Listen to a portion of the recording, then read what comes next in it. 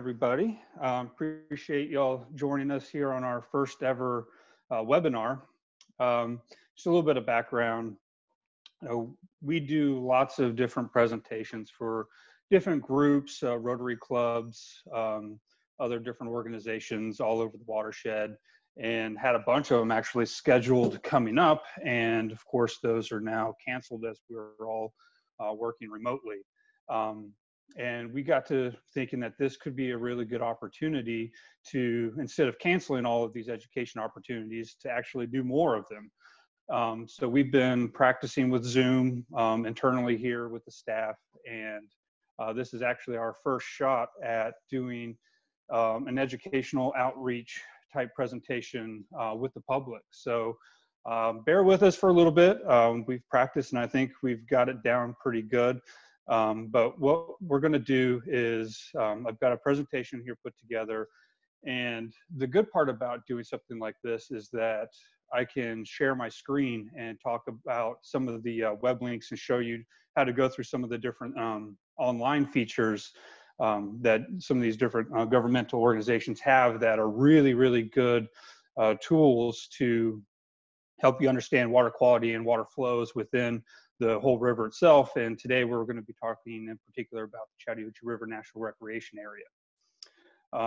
So just to get started, I'm sure most of you know who we are, but Chattahoochee Riverkeeper, we are a nonprofit environmental organization established in 1994. So we've been around for 26 years protecting this river that provides a water supply to 5 million people. We have over 10,000 members, 3 office locations. Headquarters is in Atlanta, and then we have satellite office in Gainesville and another in LaGrange. And looking at the entire basin, or Chattahoochee, Flint, and Apalachicola River system, here in the blue shaded area, this is the Chattahoochee River, starts north of Helen in Georgia, flows down, forms the Georgia-Alabama border here at West Point Lake, and then flows down all the way into Lake Seminole. And then the brown here is the Flint River, starts at Hartsfield-Jackson Airport, flows all the way down, meets the Chattahoochee River here at Lake Seminole, and then Woodruff Dam is what impounds both of those two rivers, and then what comes out of that dam is the Apalachicola River. So it's just a confluence of the Chattahoochee and Flint River system. So a lot of people don't quite understand how the Chattahoochee and the Flint interact to form one river that flows down into Florida. Now, looking at the Chattahoochee River National Recreation Area, which is what we wanted to talk about here today, that forms right there at Buford Dam at Lake Lanier and flows for 48 miles into the city of Atlanta. So this little segment right here. The Chattahoochee itself is 435 miles long, and this national park segment is 48 miles of that. So looking at the National Recreation Area, it was established in 1978 by Jimmy Carter. Again, it flows for 48 river miles, and that entire 48 river mile stretch from bank to bank is national park jurisdiction. And then within those land units around the national park, you have different parts are federally owned. That's part of the national park. Some is local city or county or state. And then a lot of it is also privately owned. The headquarters is at Island Ford in Sandy Springs. And of the federal portions of the land adjacent to the 48-mile stretch, 10,000 acres of that is green space that's provided with 18 National Park Service units. And again, there's additional city and county parks. I'm about to pull up a map to show all of that. The park itself is very heavily recreated. So of that 48 miles and the 18 different park units, 3 million people visit this national park, and makes it, I think it's the 43rd most recreated or most visited national park in the entire country. And of those 3 million people that visit the CRNRA, 1.3 million of those people actually get on the river and participate in water-based recreation. So that's fishing, kayaking, tubing. These are people that are getting on the river and coming in contact with the water. That's a lot of people every year that's getting on to this part of the Chattahoochee River. And for the fishermen out there, Trout Unlimited has named this 48-mile stretch as one of the top 100 national trout fisheries in the entire country, which is really cool that the city of Atlanta has such a vibrant trout fishery right in our own backyards. And to talk a little bit about that fishery, going downstream from Buford Dam into Morgan Falls and Roswell, we have a lot of rainbow trout that are stocked every year. So the rainbows are all stocked because the rainbow trout, they spawn in tributaries. So the only cold water in the Chattahoochee is coming out of the dam, and only the main stem of this river is cold enough to sustain trout. So when the rainbows try to go and spawn, they are actually swimming up into the warmer tributaries. They're laying their eggs and they don't survive. So we can only see rainbow trout in this part of the river that are stocked by Georgia Department of Natural Resources. But it's a wonderful fishery and a great way to get kids out to enjoy the water. The brown trout, however, we've learned over the past 15 years or so that these fish used to be stocked in the CRNRA, but they are main stem spawners. So they actually lay their eggs in the main stem of the river itself, which is cold water, and that allows them to actually reproduce in the Chattahoochee River. So we haven't had any brown trout that have been stocked in over a decade, and that really makes this fishery special because we have this naturally sustaining population of brown trout. So the way that you can look at this geographically is the Chattahoochee River is the second southern furthest fishery in the entire country that has trout in it. There's another fishery in Texas that's actually a little bit further south that has trout, and it's also a tailwater. But we are the furthest southern fishery in the entire country that has a self-sustaining population of trout. And these fish are just absolutely gorgeous. So this predominantly happens from Buford Dam down to Morgan Falls. Downstream of Morgan Falls, we have a delayed harvest stretch where DNR will stock the rainbow trout during the summer or during the winter time. And then during the summertime, we actually get striped bass that'll come up from West Point Lake, and they'll come all the way up to Morgan Falls Dam. So we have stripers in this stretch. We have shoal bass and spotted bass, largemouth bass. So this 48-mile stretch really does offer a lot in terms of fishing opportunities all year round. And it also offers, of course, a lot of paddling opportunities. We'll pull up a map here. So I'm going to show you some different links through this presentation. I'm going to pull them up on my screen while I share the screen, but we're also going to share all of these links in the comment section of the Facebook page so that you can reference them later. And all of these links, it's very easy to, bookmark it on your laptop or on your phone, so that's very easily accessible, because these are things that I use almost on a daily basis. So looking at the National Park Service map,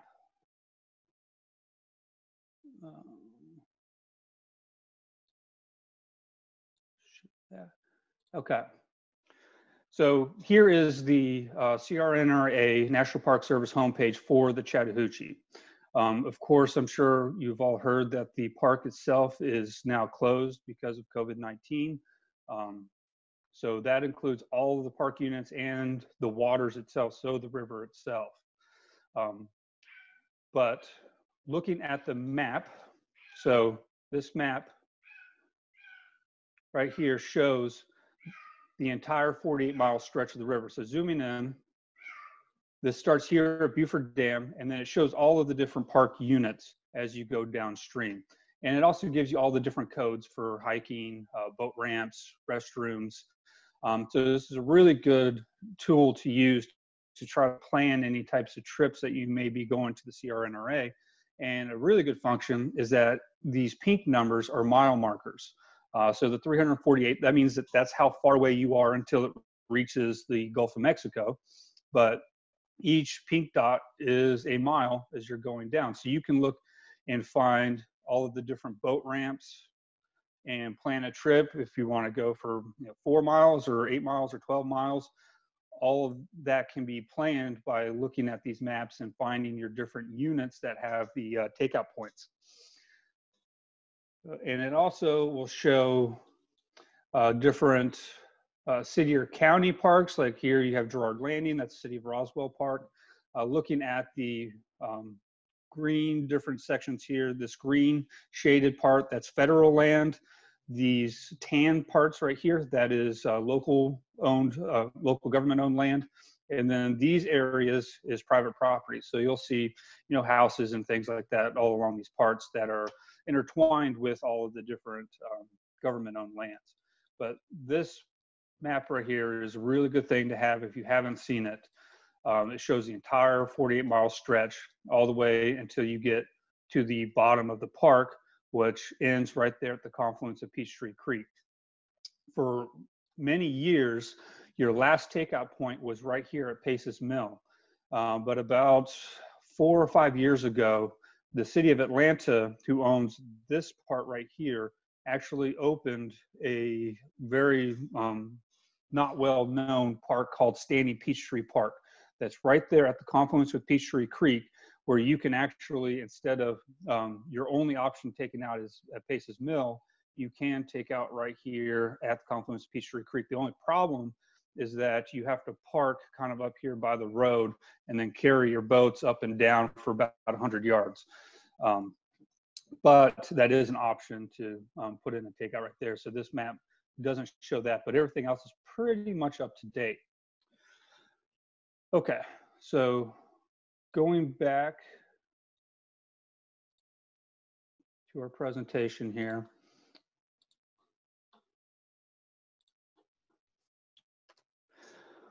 I wanted to show a quick video because I got this presentation broken out into two main categories. One is the flows in the river. So how much water is coming out of the dam, coming from the tributaries and flowing through the CRNRA, and how that affects how people can fish, how they can paddle, wade, and recreate in the river safely.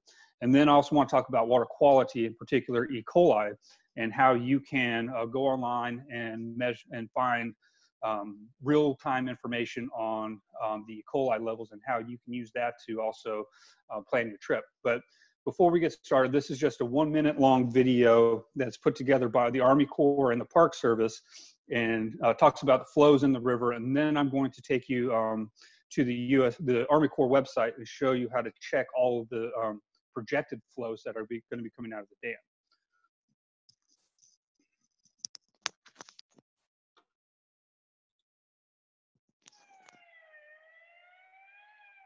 I'm Chief Ranger Chris Arthur with the U.S. Army Corps of Engineers.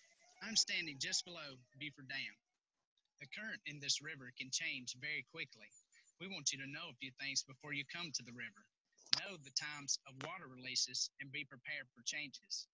Know to look for signage along the river. Know that you must wear your life jacket while in this section of the river. Remember, your safety is our concern. Know about the flow before you go. Thanks, Ranger Chris. I'm National Park Service Ranger Marjorie Thomas, downstream at the Chattahoochee River National Recreation Area. Safety is important to us as well. Be cautious. Don't go in the water if the river is high or fast moving. Be a buddy. Always bring a friend with you to the river and let others know of your plans. Be aware. Exhaustion and even hypothermia occur quickly in cold water. Be safe. Never jump or dive into the river. Remember, the Chattahoochee River is your river to enjoy, but be safe. Your life depends on it.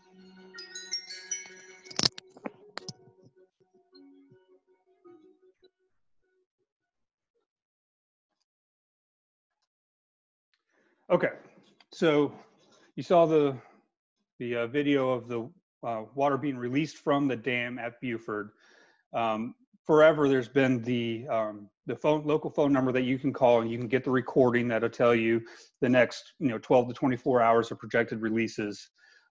It's much easier to go online and look at the projected releases that they have posted.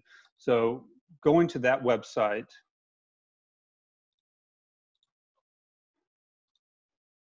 is this. So the Army Corps, and you can only bookmark it straight to this homepage for their hydropower generation schedules. This includes all of the hydro generation Army Corps dams in Georgia. So you have Allatoona, Buford, Woodruff, all of these different dams. What, of course, we're going to look at is Buford Dam at Sidney Lanier. So you can pull that up, and this is all of the projected releases for today. And you can scroll here to get some of the previous days. You'll notice that tomorrow's is not on there yet. And the reason for that is the Army Corps doesn't make their release decisions until they get pretty close to that day. So I looked yesterday, and the releases for today were posted at like 5 or 6 o'clock, something like that. So you're not going to be able to see and look for next Tuesday on what the Army Corps' projected releases are, because they don't know that. They base their decisions off of the most recent weather forecast and all of the different elevations and the different reservoirs downstream from here. So you can look, 5 or 6 o'clock, and you should be able to see what it is for tomorrow. But looking at this data for today, what it does is it gives you hour by hour, and then the generation that's coming in megawatts. What this means is you got your conversion table over here to convert your megawatts into cubic feet per second. Cubic feet per second is what we use to measure river flows. So for all morning from midnight all the way up until about 11 o'clock this morning, they were doing 7 megawatts or 700 cubic feet per second. That's your base flow, minimal flows going through the river. And then at 11 o'clock, you'll see that they start to do a major release at 67 megawatts, and that equates to about 6,500, that equates to about 6,500 cubic feet per second of flow. That is a typical generation release in normal operations for the Corps. If they're going to release for power generation, 67 cubic watts is generally what they're going to release going down into the CRNRA.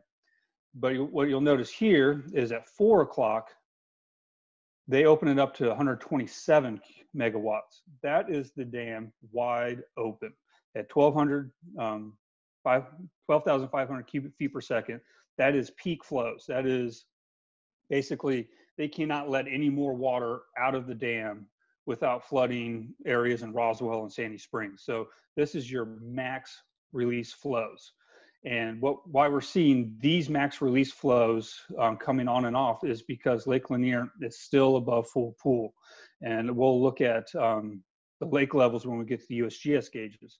But this is a really good way to be able to tell exactly when the Corps is going to be releasing on an hour by hour basis.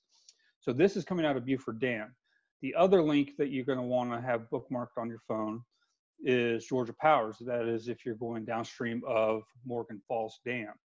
So Georgia Power, theirs is not quite as helpful because they don't do an hour by hour projected releases like the Corps does, but you can go on Morgan Falls website and you get the real-time release of river flow at 7,290 cubic feet per second. That's also a lot of water coming out of Morgan Falls. And then they'll have their projected schedule, which is generally goes until midnight, and they're going to be operating 2 units. So that means we're going to see pretty heavy flows coming out of Morgan Falls for the rest of the day. But going back,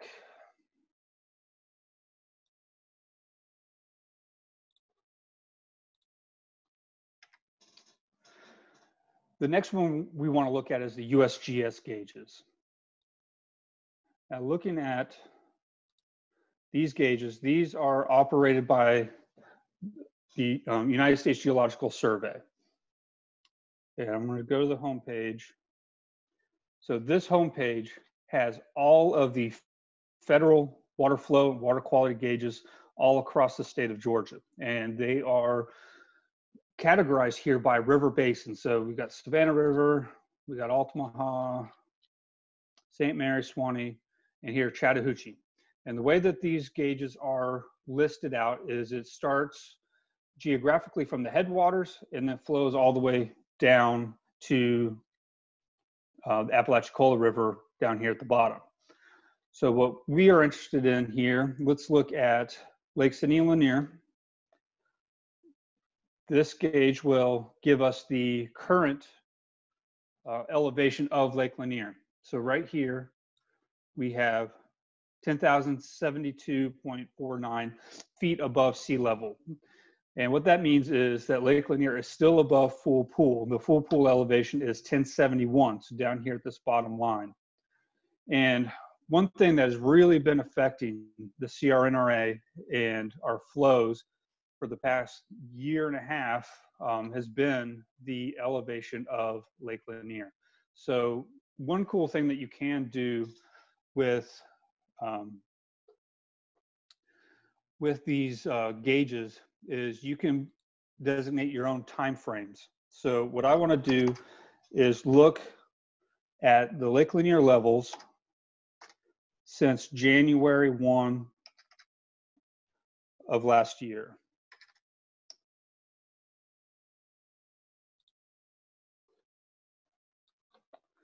So that's going to crunch those numbers.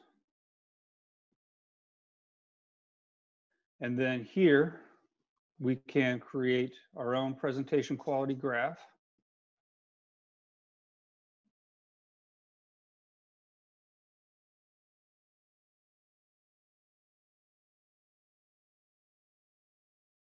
Okay, here we go. All right, so right here, January 1st, 2019, this goes up till right here today. And then the full pool elevation is right here between 1070 and 1072. What's really interesting is if you look at March 2019, that's this part right here, and then March 2020, you'll notice that we had very similar rain events leading into March last year that we had this year.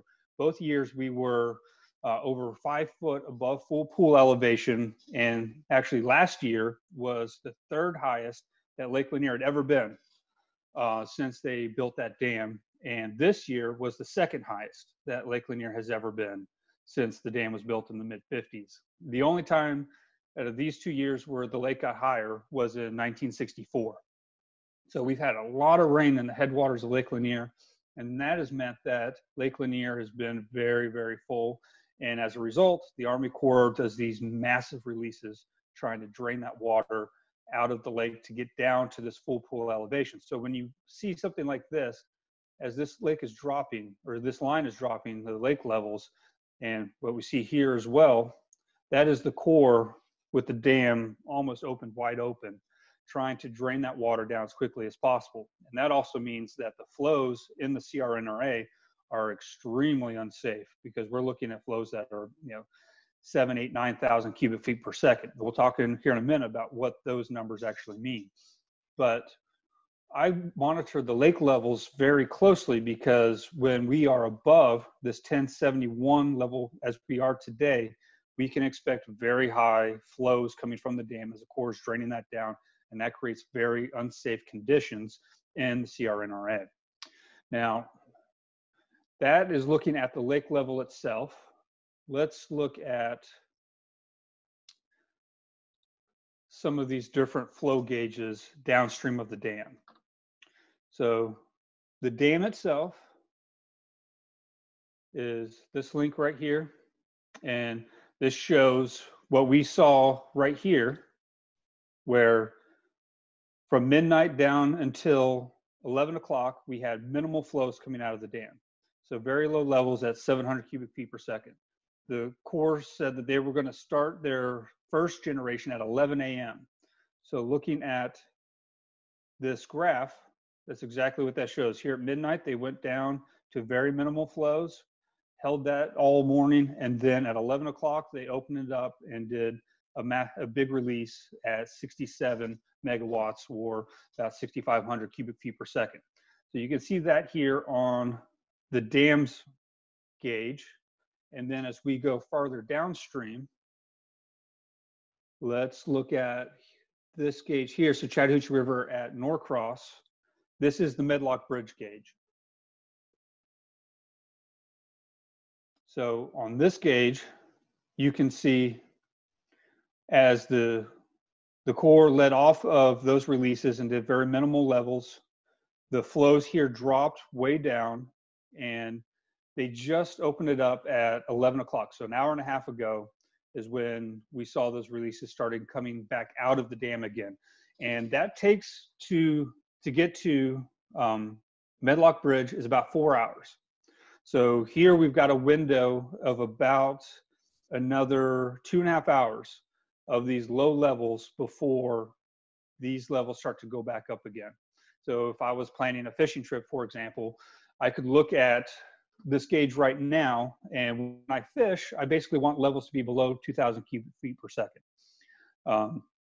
So we can expect to have these levels below this 2,000 CFS for about another 3 hours, and then we're going to go peak right back up again like we did in these past couple of days, going all the way up to 9,000 CFS.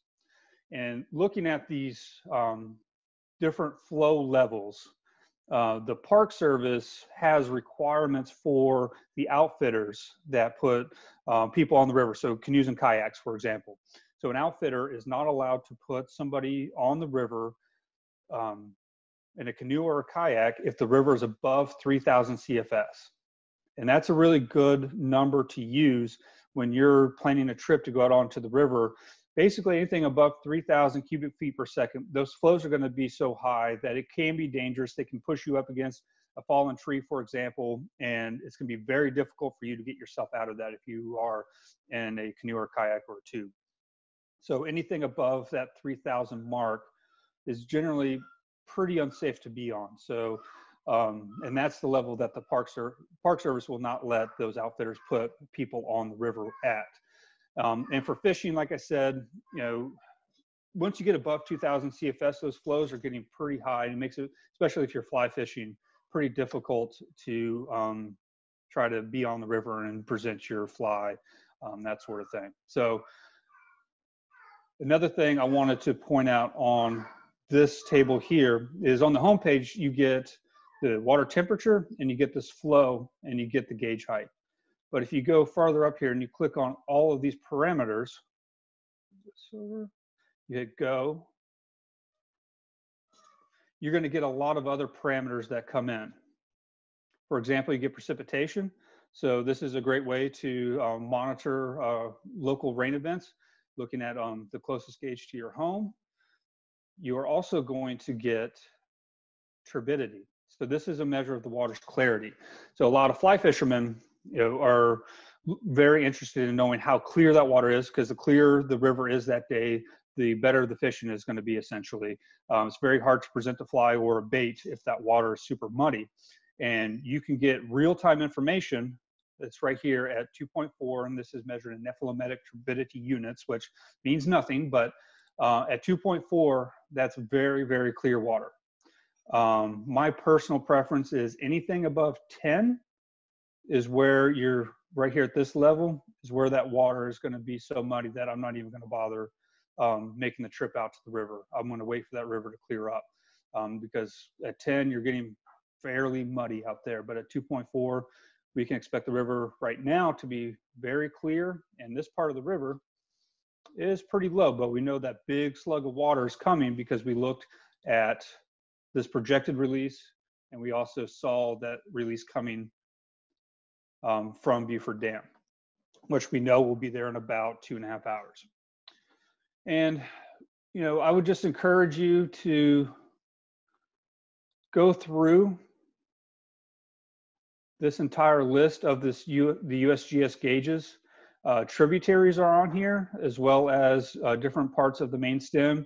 Again, the higher up you are on the list, the farther you up on the river basin.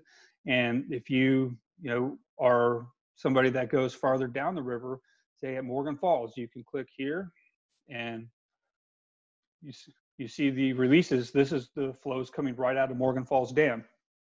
Again, anything over 3,000 CFS, you don't want to be out on there in a canoe or kayak. Here we're at 5,200 right now coming out of Morgan Falls. So that's pretty much off limits for pretty much anything getting on the river.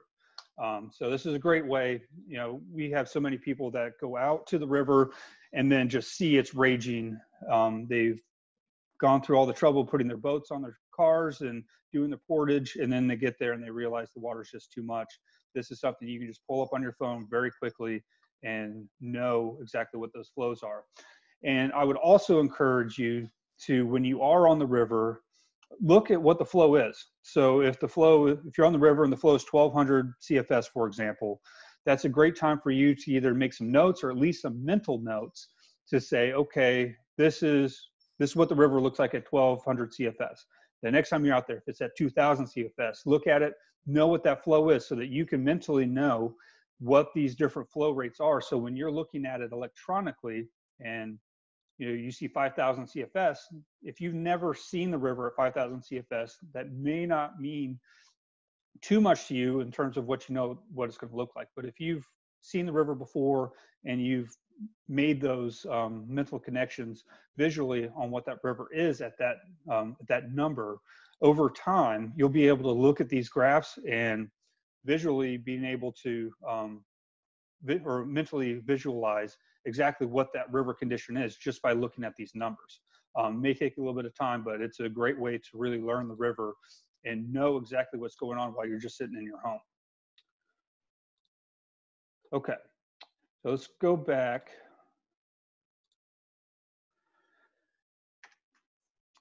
And I want to talk a little bit about a couple of the issues. So I want to, right on time here, I want to spend about 30 minutes doing some screen sharing and looking at some of those online functions.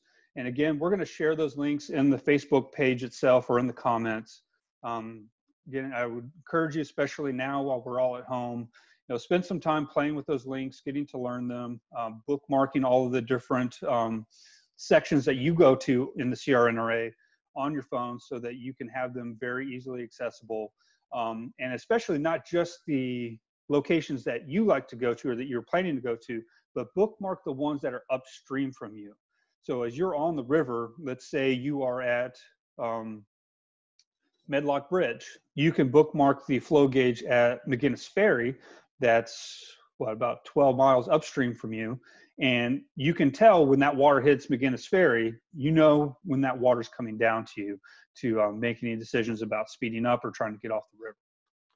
Okay, so one of the things that has really been a bad problem has been bank erosion. So all of these flows, again, last year and this year, these lake levels have been so high that we've seen pretty much unprecedented releases coming out of Beaufort Dam as, of course, trying to drain that lake down, get it to full pool elevation.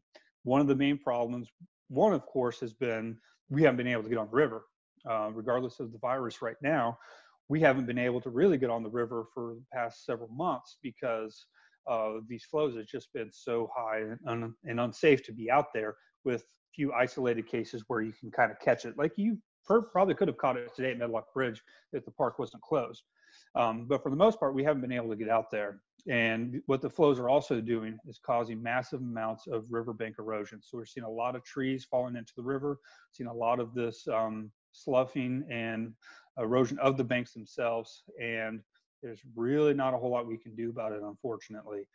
Riverbank restoration is very expensive. It's a very involved process.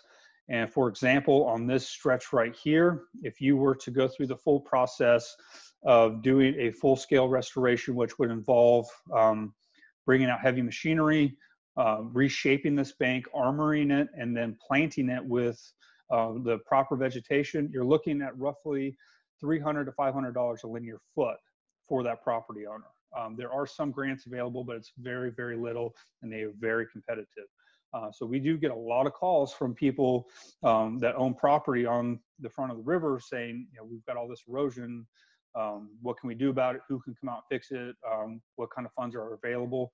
And again, there are some funding available, but it's very, very few and far between. They're very competitive. So a lot of this, unfortunately, there's not a lot we can do in the immediate future. Okay, so those are the flows and some of those key numbers that you want to keep in mind as you're going to the river downstream of the dam. We also get a lot of questions and a lot of calls about E. coli. So E. coli is the best indicator of fecal contamination of the river itself, and river safety. We can actually calculate what is the likelihood of you contracting an illness by coming in contact with the river water based off of the E. coli levels. And we have a partnership with the National Park Service and the United States Geological Survey. It's called Bacteria Alert. And this is a program that's been going on since 2000, where it started where we were collecting samples almost on a daily basis and looking at the E. coli levels and then trying to compare that to a level that, or a parameter that we can read in real time. Because the problem with E. coli is we have the technology, we can collect a sample, we can grow it, we can count it, we can tell you what the likelihood is of you contracting an illness by touching that water. But the fastest time available is 18 hours. So basically what we can do is tell you shouldn't have been on the river yesterday. And that's really not much help to anybody that was on the river yesterday, because you're just now finding that out today. So what the Bacteria Alert program does is it tries to give us, and it does give us, information in real time. And what we've done with what the United States Geological Survey did was we collected these samples at McGinnis, or at Medlock Bridge and at Paces Ferry every day, collected these samples, and then compared that to a surrogate, and which turned out to be turbidity, to where we can measure, and they built this model, right? So the model looks at 20 years of data of E. coli levels and turbidity values, which turbidity, we're talking about that. We're talking about muddy river water.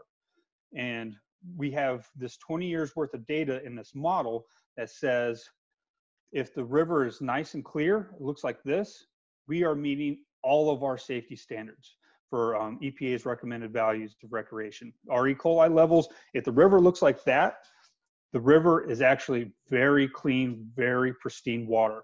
Our level of pathogens is very low. We are meeting all of our safety standards as recommended by EPA. So that's the good news. The bad news is when we get these heavy rains, we see our turbidity values go up, but we also see our E. coli levels go up. And that's this E. coli that's being washed in by stormwater runoff from septic fields, from aging sewer lines, and from dog parks and other animal poop. It's washed into the river. And what we've learned is that we can actually look at,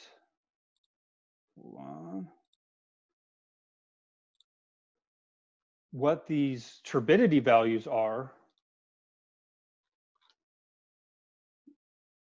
Right there, what the turbidity values are, and estimate the E. coli counts. So with our historic data, we've learned that when, for example, the turbidity at Medlock Bridge right now is 2.5. Our 20 years of data tells us that when the turbidity is at 2.5, our E. coli values are very, very low, around 34. So we can use that to issue to estimate the risk value in real time. So right here, let me refresh my screen.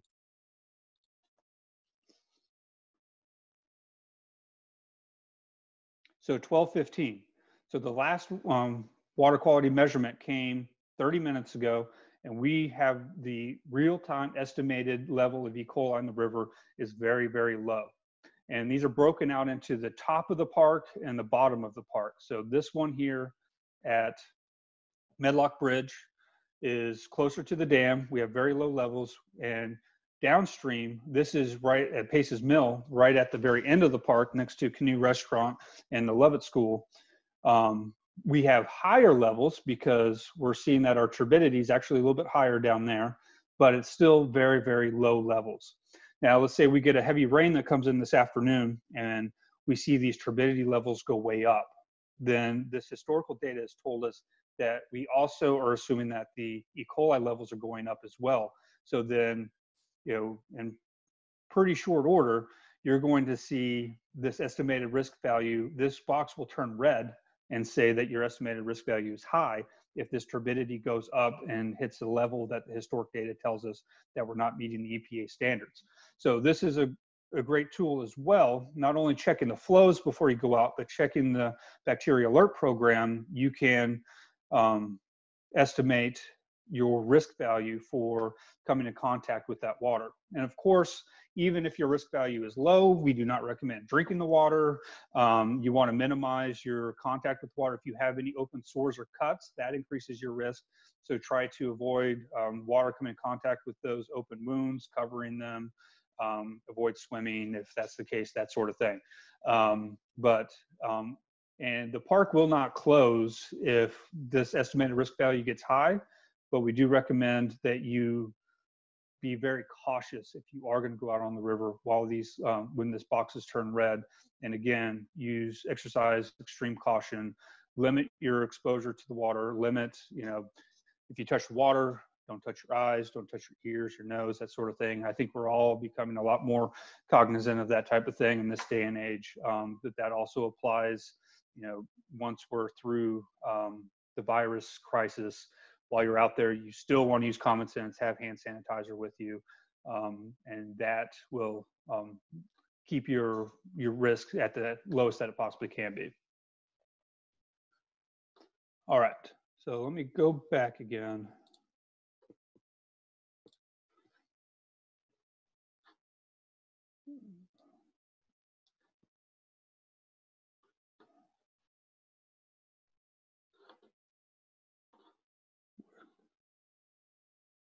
Okay, my mouse is going crazy.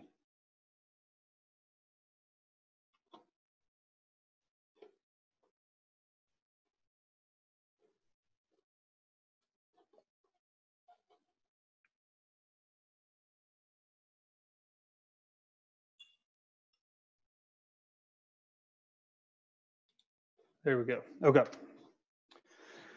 So real quick, I'm about at my time here. So I don't want to go out any farther than we need to, because we do want to take some time to do question and answers if anybody wants to stay with us. But some of the other monitoring programs that we do, we have what's called our Neighborhood Water Watch program, where we have volunteers that go out to 180 locations every single week, collect samples, deliver them to one of our 3 Riverkeeper laboratories, and then we do the full analysis for E. coli, turbidity, and all these other parameters, which helps to complement the bacteria alert program and other governmental monitoring programs that are happening, because a lot of these monitoring programs are not happening on the tributaries as they're coming in. So this helps us identify polluted tributaries, polluted parks, and help educate the citizens about recreational contact with those waters. But it also helps us identify where the pollution hotspots are that's coming into the river, and how we can help reduce those levels of E. coli from coming in. One of the major culprits, of course, is sewer lines, and we find a lot of sanitary sewer spills, particularly with the so-called flushable wipes you see hanging on these trees here and on this manhole. Basically, all the fats, oils, and greases go down into the pipes, and they mix with these wipes and clog the sewer line. That overflows, goes into a tributary, goes into the Chattahoochee River. So we're able to monitor these tributaries, define these spills, and get them stopped so that they're not flowing into the CRNRA, where we have 1.3 million people recreating on it every year. Here's the link. I'm not going to go to that one again, because again, I'm short on time. We also look at a lot of construction sites where we get a lot of this turbidity coming in, a lot of this mud, trying to make sure that everybody's putting up their silt fences and their construction exit, their sediment basins. We do the same pollution watch over industrial yards like auto salvage yards, chicken processing plants, asphalt manufacturing, anything that's outdoors that has exposure to stormwater. We keep a close eye on those things. Again, our largest source of pollution coming into the Chattahoochee River is not a factory, it's not a wastewater treatment plant, it's stormwater. So we see very, very good water quality when it hasn't rained in the last couple of days. But if we get that heavy rain, that rainwater is washing from all of these different land units and all these different land areas. It's washing into the river. So Riverkeeper, we're doing our best to look at where those pollution sources are coming from, and working with those industries and property owners to make sure they're putting up as many of those controls as they can to filter out that runoff. We also have a huge trash problem. So okay, here, this is, I took this picture last week, or no, this was 2 weeks ago, at Don White Park. This is Don White Park here. Looking up, this is 400. Lots of trash coming in. We were really excited for this Saturday. We had Sweep the Hooch event coming in. Last year, we pulled 50 tons of trash out of the out of the river. Of course, now that has been postponed until August.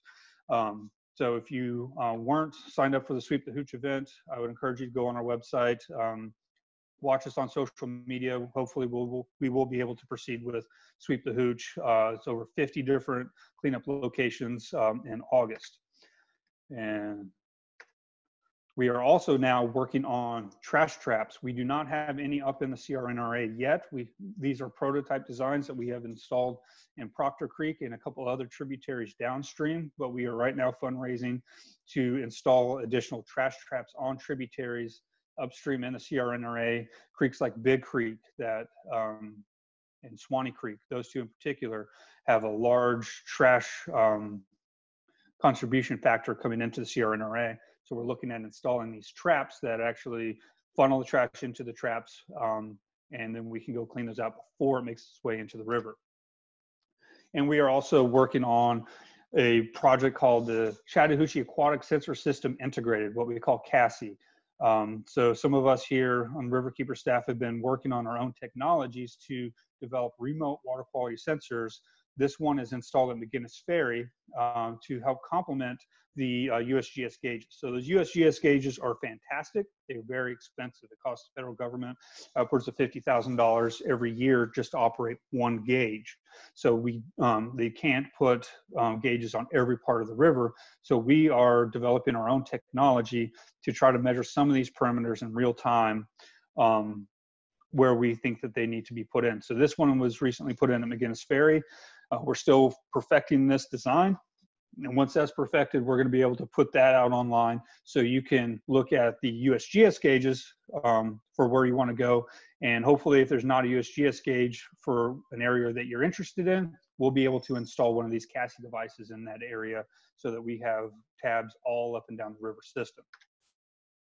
And of course, we're out there patrolling on a regular basis, looking for buffer violations, illegal dumping. We're taking water samples, we're measuring dissolved oxygen, all these different things. So some of the things that you can do is, as I mentioned, fats, oils, and greases down the drains and wipes. They wreak havoc on our sewer lines, they clog them, and that puts sewage in the river. So any way that you can keep all that stuff out of our sewer lines is going to help keep sewage out of the river. Conserving water at home. We have a lot of resources on our website about water conservation inside and outside of your home.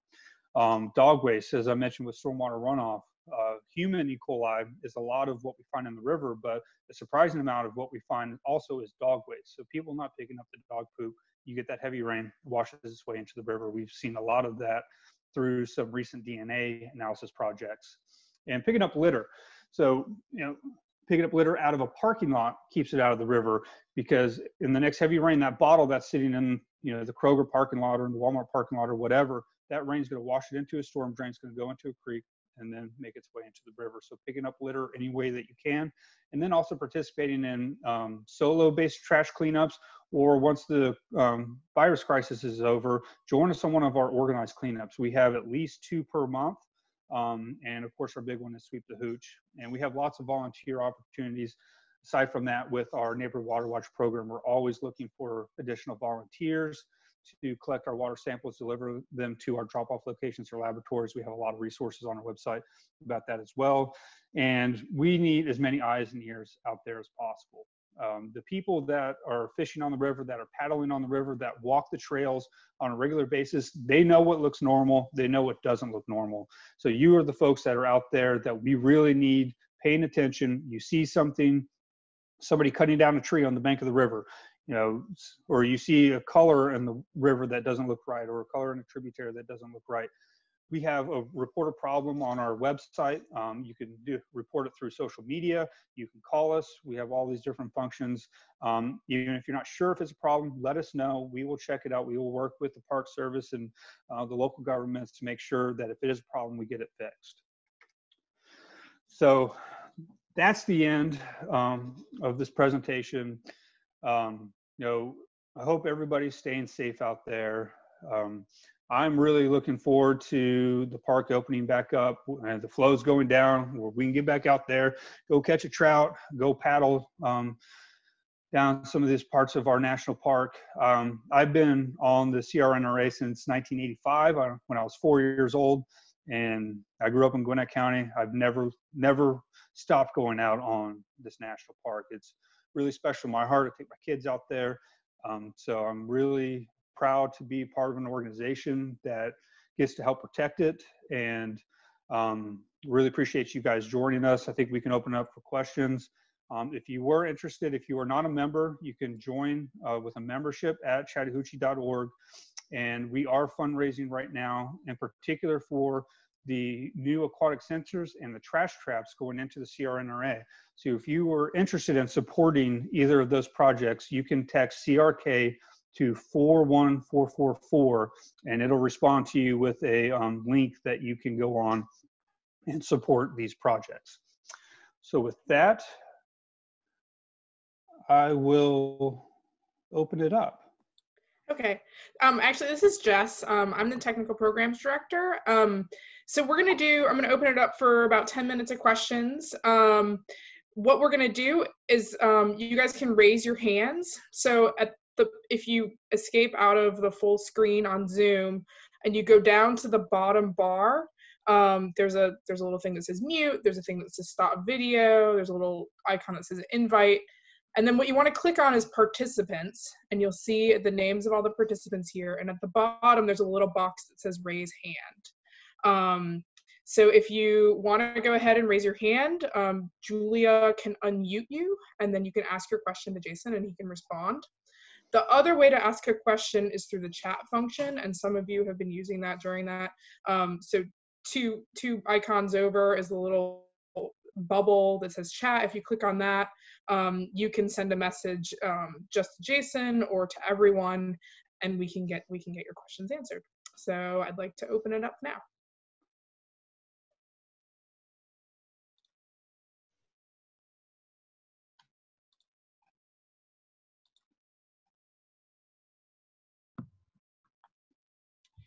It looks like we already have one question in the chat from Chuck Young. He says, how might all this great data get distilled to make it more accessible to the average river user? Yeah, and that's one thing that I've been thinking about here, that I'm confined into my house. And that's one of the things that I wanted to, one of the reasons why I wanted to do this presentation is to try to get it out there. And there are these great resources out there that a lot of people are not aware of. So we're going to be posting this video itself, video on our Facebook page, so people can go back and look at it later. But I'm hoping that we'll be able to do some more resources on our webpage and get all of these links and maybe some how-to guidance or tutorial on our webpage to help people navigate it a little bit easier, because they're not the user friendliest of websites, but they're pretty good in terms of usability, and we'll try to get that out on our website here sometime in the near future.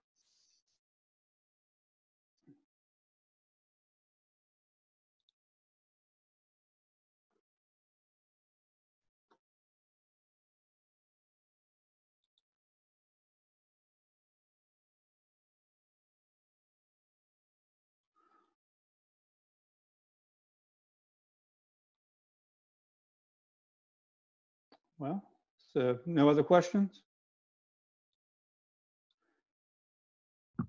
Well, again, our website is chattahoochee.org. My information, of course, on there. Jess's information is there. Feel free to reach out. Right now, actually, email is going to be easiest because we're not at the office to answer our phones, but reach out via email, and we'll be happy to work with you or answer any questions or help you out in any way that we can. I'll also add, this is Julia, that we can email out any and all links that were in the PowerPoint rather than just posting them in the chat, since the chat will close down as soon as we end the meeting. But if you registered for this Zoom and you gave us your email, we can send it to you that way as well. So just wanted to let everybody know.